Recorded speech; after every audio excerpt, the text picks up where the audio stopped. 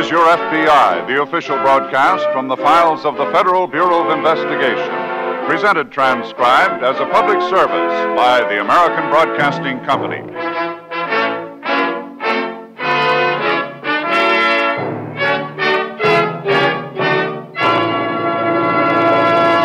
Tonight, the subject of our FBI file, bank robbery. Its title, Death in the Desert.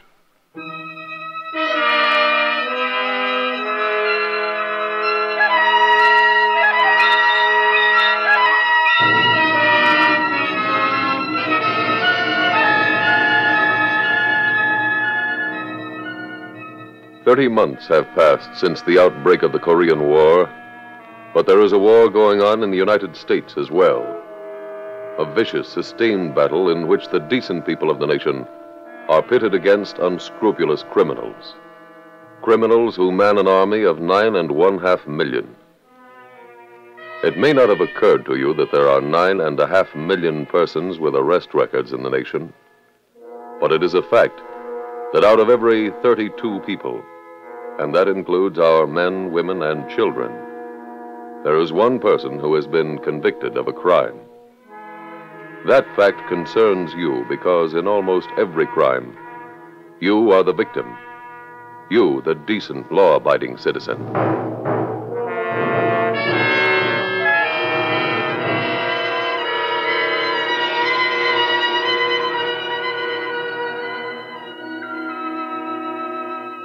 Tonight's file opens in a remote section of desert country in one of our southwestern states. A young photographer, Tony Spencer, and his wife are walking across the wasteland. It is twilight. There's our tent. Yeah. I must say it looks pretty good. Tired, honey? Kind of. We shouldn't have hiked so far, I guess. I loved it. I think we got some pretty good pictures today. Yes, I'm dying to see how those shots on the mesa turn out. Oh, hey. Where are those rolls of film? Oh, I have them right here. Oh, good. Give me a hand, huh? Okay. There. Ah, home at last. Oh, yes. Hungry? Starved. Well, you start a fire and I'll go down to the spring and get some water. Right. What'll it be tonight? Beans or beans? I don't care. Surprise me. Okay. Hey, where's that precious wood? Right beside the car. Oh. Tony. Huh? Tony, come here quickly. Well, what is it? Come here to the spring. What's the matter, honey? Look, Tony. That man there on the ground. Hey. He's bleeding badly. Yeah. Well? He's still alive. What can we do? That's a bullet wound in his chest. Shouldn't we take him to a doctor? Honey, we're not exactly around the corner from a hospital. Let me wash his wound, take a look at it. I'll wet this scar.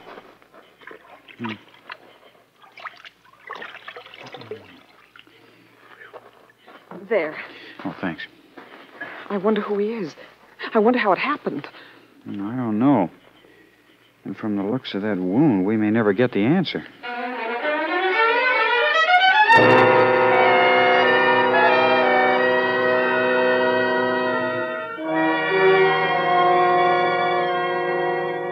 In the town of Jasper, some 50 miles away from this desert camping ground, FBI Special Agent Jim Taylor is just entering the office of the local sheriff. Pull up a chair, Mr. Taylor. Thank you, Sheriff. You made good time getting down here. Well, I started as soon as we received your call. Any new developments in the case? No. I'm sorry to say there aren't. Well, I wonder if you'd mind reviewing the facts. I didn't get many details. All right. Suppose I start right from the beginning. That'll be fine. At 12:30 this afternoon, 3 armed men entered the First National Bank here in Jasper. They took $12,000 in cash, and when a teller named Blaine attempted to send out an alarm, one of the men shot and wounded him. I see. Go on. The shot was heard on the street, and a crowd gathered. When the bandits left the bank, they couldn't get to their getaway car, and they were forced to separate. What happened? Well, there was quite a bit of shooting. One of the bandits was definitely wounded while driving away in a stolen car. How about the other two? As far as I know, they were unharmed. What reports have you had on them since? Nothing at all. You set up roadblocks? Mm-hmm. You have all that completely covered. Now, let's see. It's a little over 6 hours now since the robbery occurred. That's right. We're not too disappointed, though. You see, time has a different meaning out here. Criminals have plenty of wide-open country to roam in. Catching up with them is a matter of days, not hours. I see. Well, the bandits still have the money, I suppose. As far as we know, yes. Oh, excuse me. Sure. Hello? Hello, Sheriff. This is Bill Holt. Yes, Bill. A stolen car used by one of the bandits was just found on Route 42. Mm-hmm. And near where? A little over 6 miles past Newton's Corner. All right. Be right out there, Bill.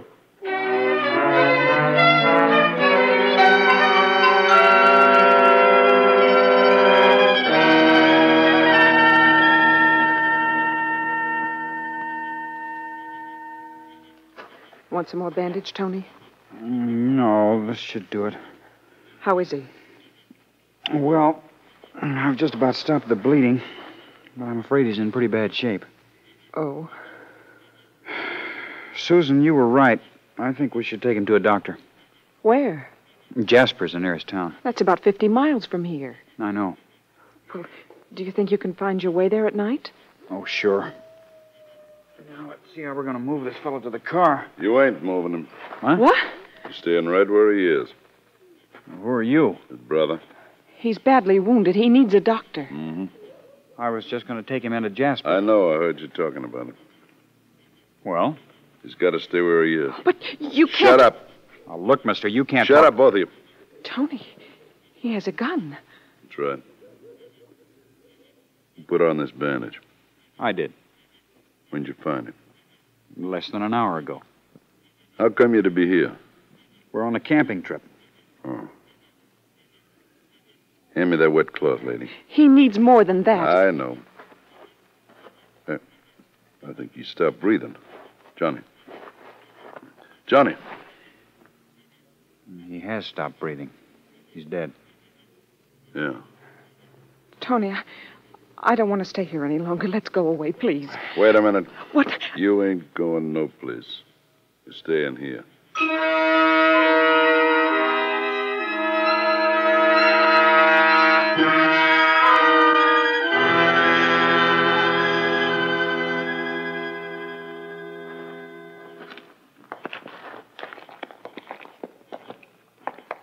The car's right over here, Jim. Driven down into the ditch, huh? Evidently on purpose. My deputy tells me the car was out of gas. Oh? Can you see all right, Jim? Yeah. Yeah, I've got my own flashlight here. Oh, good.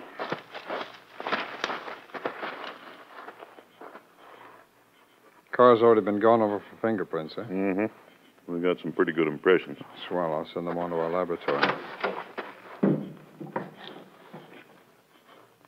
Plenty of blood stains in this front seat. Must have been pretty badly wounded. You know, Sheriff, from the descriptions you got on those three bandits, I'm almost certain they were the Wallace brothers. You say they're wanted for another bank job up north? Yeah. That's right. We've been looking for them for over 3 months now. Well, the one who was driving this car couldn't have gotten very far. No. Sheriff, does anyone live around here? No, this is just plain desert country. There'd be plenty of places for him to hide. And plenty of ways for us to find him. I'd rather he was out here than sticking on the road. You going to start looking tonight? No, wait till morning. I'll organize a posse as soon as it gets light. What if he did stay on the road and tried to commandeer another car? Well, we still have our roadblock. I'll get the local radio station to send out an alarm warning motorists to beware of anyone walking the highway. Sheriff, Yeah? your office calling on your car radio. Oh, thank you. Come on, Jim. This may be word on one of the other two bandits. I hope so. Told my office to contact me out here if anything came in.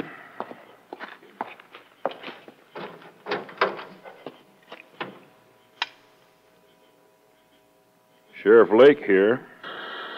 Hello, Sheriff. Where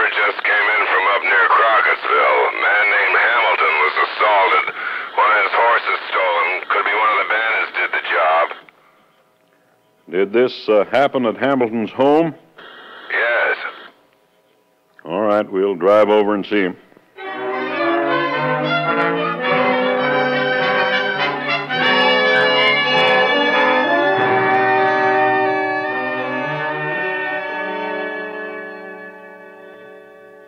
Tony, Yes, honey? I'm cold. Oh, get your coat. Hey, where are you going? To my car. Sit down.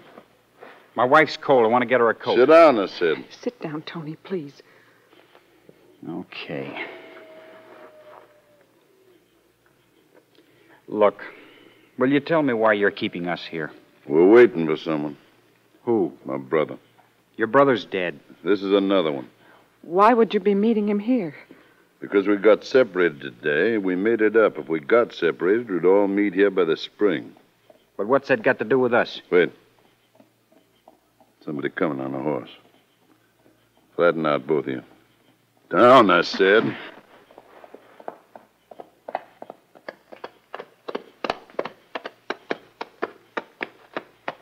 Mickey? That you, Sam? Yeah. Johnny get here? Yeah. He got here, but he's dead. Huh? There's his body. Oh. I seen him get shot when he grabbed that car, but I didn't know. Yeah, who are those two? I found him here. Where they come from? We're from down in Hastings. My wife and I are on a camping trip. It's your car? Yeah. Mickey. Hmm? Where's the money? I haven't got it. What? Oh, I gave it to Johnny. He was bringing it here. I don't see no sign of it. When those two get here? Before you, Sam? Yeah? They found Johnny? Yeah. And they also found the dough. Look, mister, What'd you do with it? I don't know what you're talking about. A bag holding $12,000. Now, let's have it. We ain't got much time. I didn't see any money. You're lying. He's telling the truth. You keep out of this. Why, you... Easy, mister. Go on, me. Hold him, Sam. He's going to get a workout until he tells us what he did with the dough.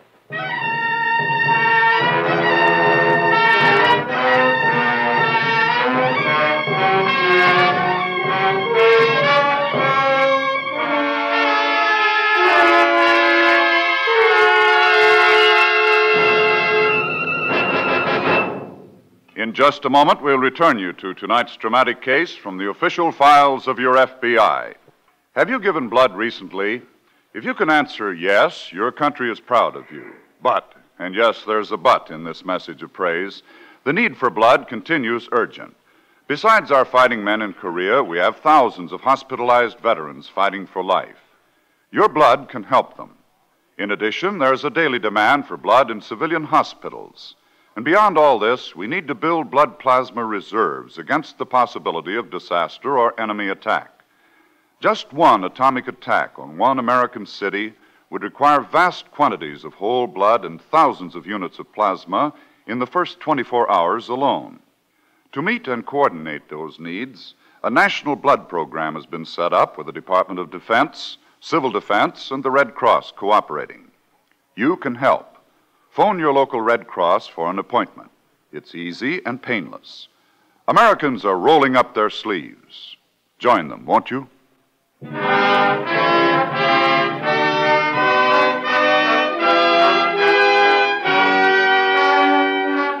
And now back to the FBI file, Death in the Desert.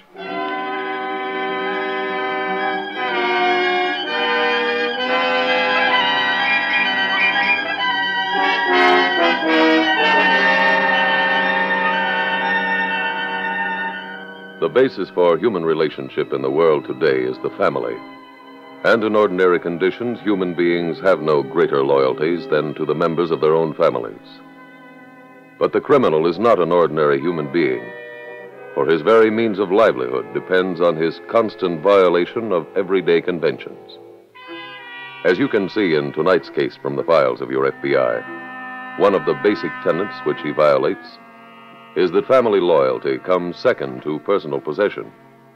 For your average criminal is motivated by only one thing, one quality he has in common with those of his fellows who live by the sweat of other people's brows.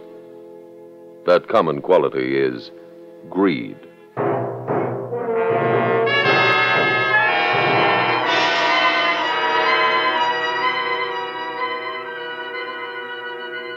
Tonight's file continues at the Desert Oasis. A half hour has passed. Young Tony Spencer has been severely beaten by the brutal bank bandits. He is lying unconscious on the ground, his wife bending over him. Tony. Tony. Oh, you poor darling. Darling, it's all right. Susan. Yes, dear. Susan, where are you? I'm right here, Tony, right beside you. Oh. Well, you come too, huh? Yes. Okay, get away from him. You're not going to start again. Get away! Now, look, tough guy. Now, shut up and listen to me. I'm not going to... Listen! There's something you ought to know about that money you took.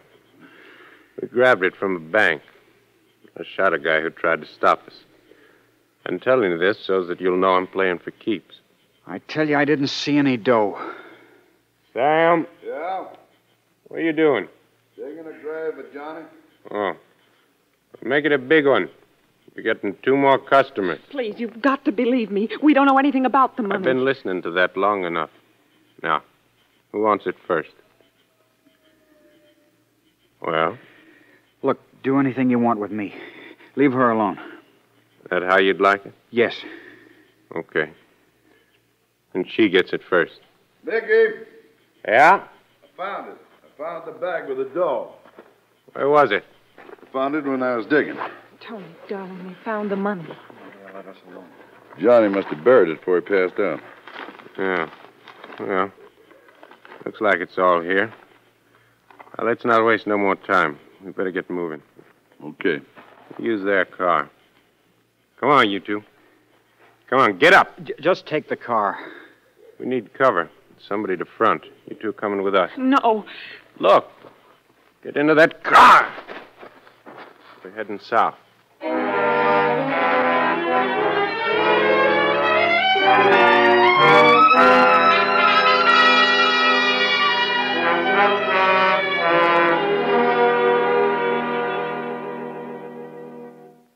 You feel well enough now, Mr. Hamilton, to answer a few questions? Yes, I guess so, Mr. Taylor. Oh, fine. Will you tell us about the assault? Well, I was out in the back porch when I heard the horses start to fret down in the corral. Yeah, well, go on, sir. I went down there and found a fellow just starting to saddle one of them. I grappled with him, then he slugged me with what could have been the butt end of a gun. Well, can you describe this man for us? Pretty tall, about 6'2" or 3. Had light-colored hair. That sounds like one of the bandits, all right. Yeah. Mr. Hamilton, your wife said she heard the fight and came out just in time to see this man ride over the hill there in back of your ranch. Is there a road back there? More of a trail. Crosses a section of the desert. I'm familiar with it, Jim. Oh. Goes past Lone Spring and hooks up with Route 55 down below. I see. Well, can we drive a car over it, Sheriff? Yes.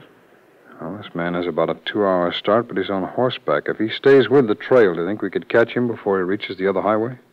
Yes, I think we could. Okay, let's go.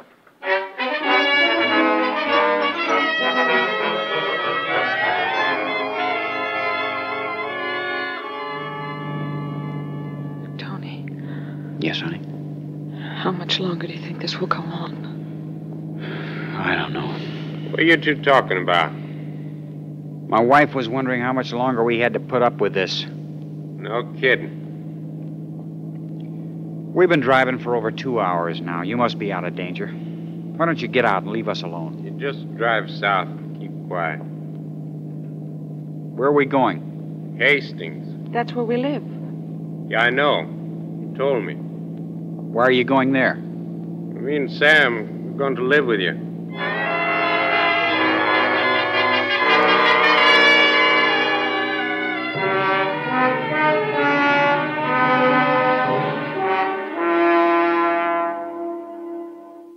This is Sheriff Lake. Come in. Come in, headquarters. This is headquarters. Go ahead, Sheriff. Bill, we're out here by Lone Spring. We just found the body of one of the bandits, the one who was wounded. We also found the stolen horse. He was abandoned near here. We believe the other 2 men are now in a car heading south into Route 55. We haven't got a roadblock set up that far down. Notify the authorities down there. Tell them to watch out for them. We're going to look around here a while. I'll be in touch with you later. Lake out. Headquarters out.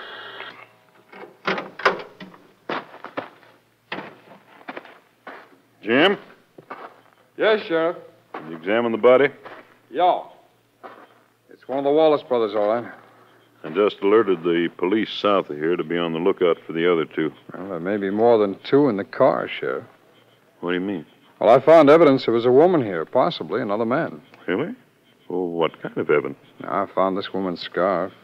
I also picked up female heel prints all around the grounds. I see. There'd been a tent pitched here recently, too. I discovered the stake marks out there. Mm-hmm. Now, here's what may be a real clue for us. I picked it up down by the spring. What is it? Undeveloped roll of film.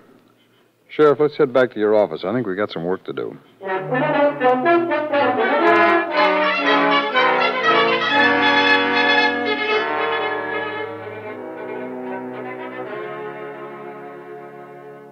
You busy, Sheriff? Oh, come in, Jim. Thanks. Is there any news? No. They evidently got the jump on us. Must have gotten to Route 55 before we alerted the police down there. No. I've just come from the camera shop. Yeah? I had that roll of film developed. I got enlargements on each print. Brought them back with me. Good. These first two are of the same woman. You by any chance recognize her, Sheriff? No, I'm afraid I don't. She could be the woman who was at Lone Spring last night. Here's a couple of shots of a cottage. Now, does that look like any place around here to you? No, I've never seen it. No, half the row was shot around this cottage, the other half in the desert. I get the impression from the pictures the cottage is the woman's home. No? Now, here's a long shot of the cottage. Some hills in the background there. Yeah. Wait a minute. Let me look at that one again. Sure, yeah. Mm-hmm. I know those hills. Really? Mm-hmm. 3 cone-shaped tops there down in Hastings. Hastings? That's a small town about 100 miles south of here. I think we'd better plan to get down there at once.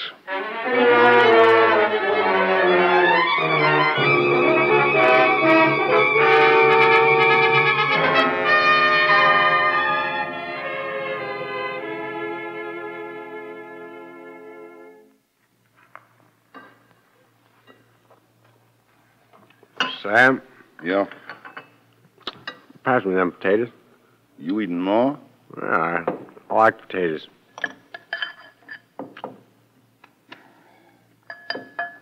You want some? No, thanks. What's the matter? You didn't eat anything.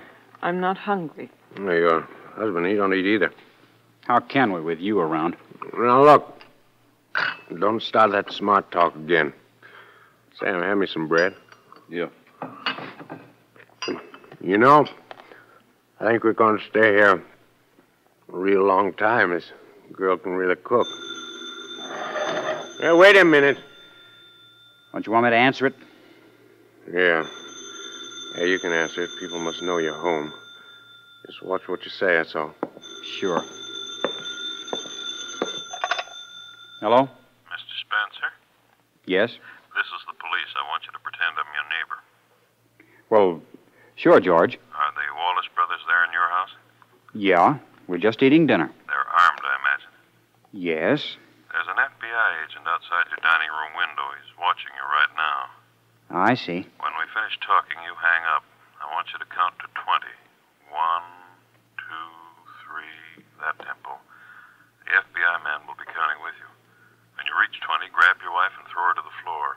We'll do the rest. Well, that's fine, George. Goodbye, Mr. Spencer, and good luck. Thanks. Goodbye.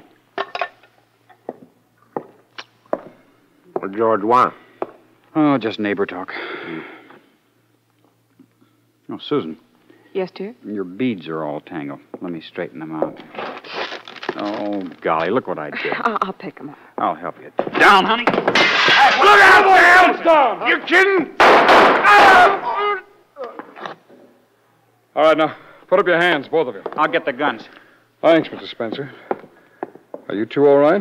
Oh, yes. Yes, thank you. Well, now I'll take your unwelcome boarders out of here.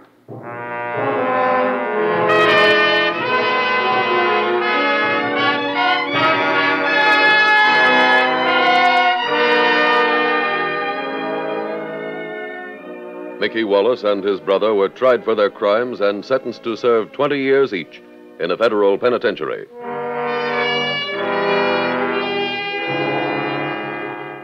In ending the criminal careers of the Wallace brothers, your FBI once again proved the point that crime does not pay.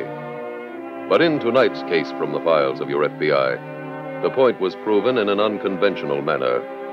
For this case was not resolved because of a clue left by the criminal through any mistake. This was a case that was resolved because a special agent, working on every available angle, found an innocent-looking roll of undeveloped film. No clue is too unpromising to follow to the very end, and because of that, this case was closed. It is quite true that the eyes of justice are blindfolded, but crime will never pay because justice has friends. Friends like the special agents of your FBI, who see very well.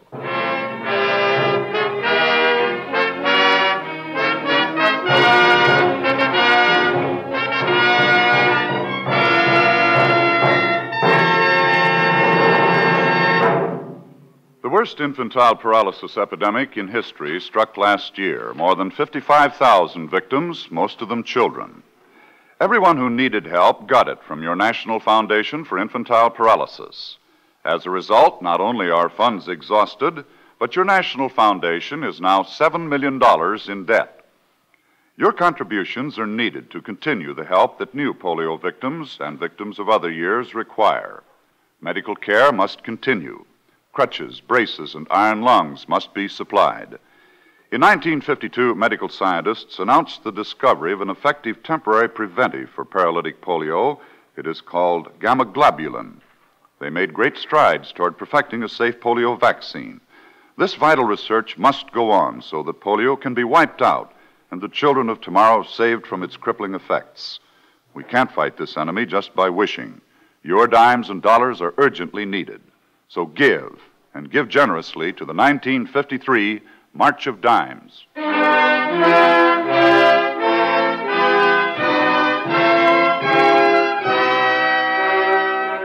Next week, we will dramatize another case from the files of the Federal Bureau of Investigation. Its subject, homicide. Its title, The Red-Headed Blackmailer.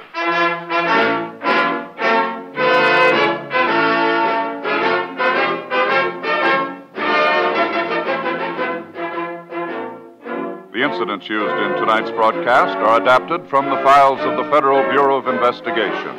However, all names used are fictitious, and any similarity thereof to the names of places or persons, living or dead, is accidental. Tonight, the music was composed and conducted by Frederick Steiner. Your narrator was William Woodson, and Special Agent Taylor was played by Stacey Harris. Others in the cast were Ted DeCorsia, Sam Edwards, Catherine Keith, Lou Merrill, Paul Richards, and Carlton Young. Your announcer is Bill Spargrove. This Is Your FBI is a Jerry Devine production. Tune in again next week at this same time, when over most of these stations, the American Broadcasting Company will bring you another thrilling transcribed story from the files of the Federal Bureau of Investigation, The Red-Headed Blackmailer, on This Is Your FBI.